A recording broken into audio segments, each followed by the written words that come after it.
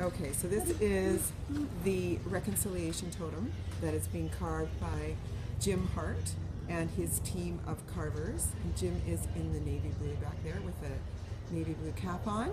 And the totem is out at the Museum of Anthropology right now. And I'm just going to get all of this in. And standing behind carving is Gwaliga, and that is Jim and my good friend Posy's son. He is a carver as well, a master carver. And that's the totem. So I'm just going to introduce Posy, who is my good friend from childhood, and she's going to explain because Jim needs to be carving. Yeah. It's grade 1. Okay, so just the pole is red cedar. It comes from Haida Gwaii. The tree was 800 years old. And to explain the carving, the bottom part of the pole is not carved. That's what's actually going to stand in the ground. And you read a totem pole from the bottom up. The most important part of the pole is the bottom of the pole because it has to support everything that's on top. So underneath the coat where John Brent has just put him is the salmon house. And the salmon are the most important because they feed everybody. So the shaman is on top. He's got one hand up, and on the other side he's got a rattle. Anyway, he's protecting the salmon house. And the figure here, the main figure, Jim is carving on the nose. It's a bear mother story. There's a cub on one side and a cub on the other. And you can see the cub's ears, and his front paws, his knees, and his feet. And the symbolization of it before residential school. So the symbol of the cub is it's a bear mother story. A bear mother story. Yeah. Okay. So there's twin cubs, one on either side. And up here is yeah. Bear mothers. And this There's is her head. Jim Hart, the master carver. The bear's And the designer. eye. You're the designer of the whole? I am. Okay. Yeah. Excellent. Okay. So up here Here's is the ears, and you'll see coming out of one of the ears is a wing of the raven here. There's the raven, his ears, eyes, and his beak coming on the top. Now the raven was the trickster. Am I right? Yes. Who captured the sun? Yes. All right. So next we have the residential school. Okay. And in the residential school are copper nails.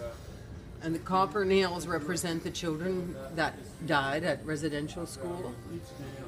Each nail. Each nail. So how many? 57,200 nails are going into the Oh totem my pole. goodness.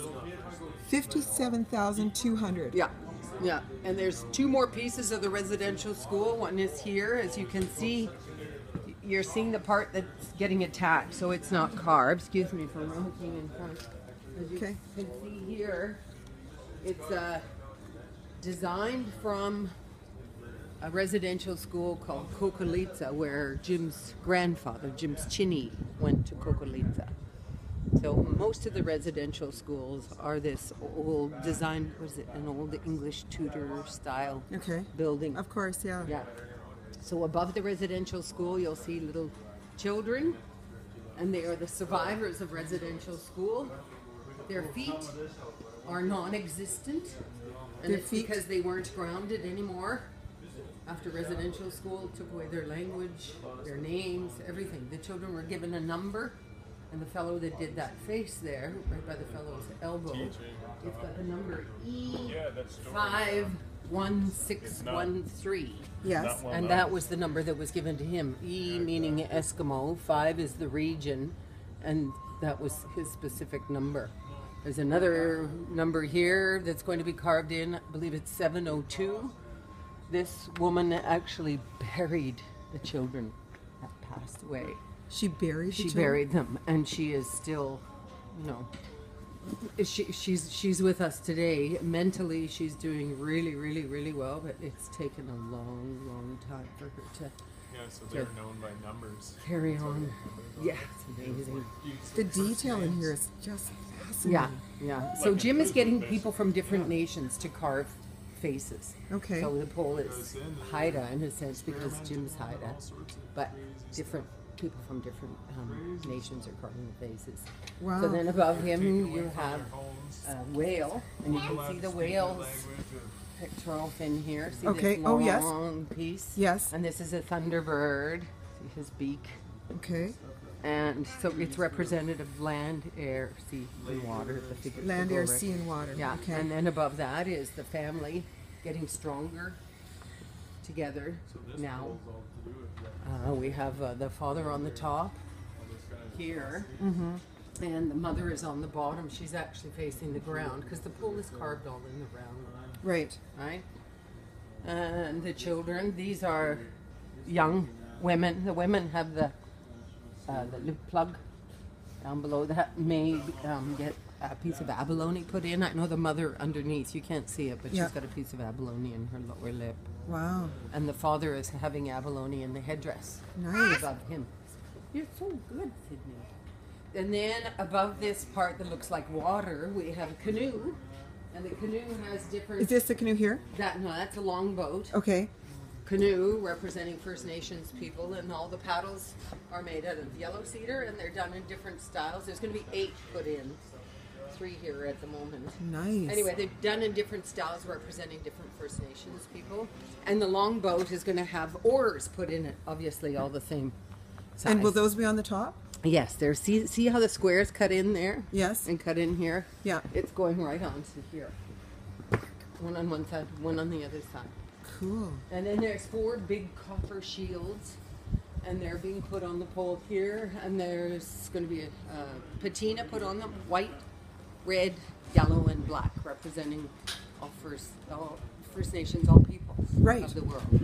And then on the top, an eagle, An eagle. just taking off, and it's meant to be moving on into the future in a good way together. I love it. Yeah. Oh, Yeah. So it's that's the pole. Emotional. In a nutshell. Yeah. Yeah. it's very, very cool. Yeah. So what I think's wonderful is that they're actually teaching residential school I in know. schools now, whereas It's they never amazing. did before. No. It's like, oh my goodness. It was like a subject nobody wanted to touch on to, and now they Yeah. are, which is so great. Yeah. Because this is an important part of our history. It was black, and it was dark, and it was ugly. Yeah. But it is an important part of our history. Kept from us. And kept from us. Yeah. Absolutely. I didn't know this was going on when we were in school. Oh, I know. They never taught it. We were never taught anything about this. So here's the other part of the residential school here. Oh, that's really cool. Yeah. And how many nails are going in again? 57,200. 57,200. Yeah. Wow. I think it's like 700 pounds of copper.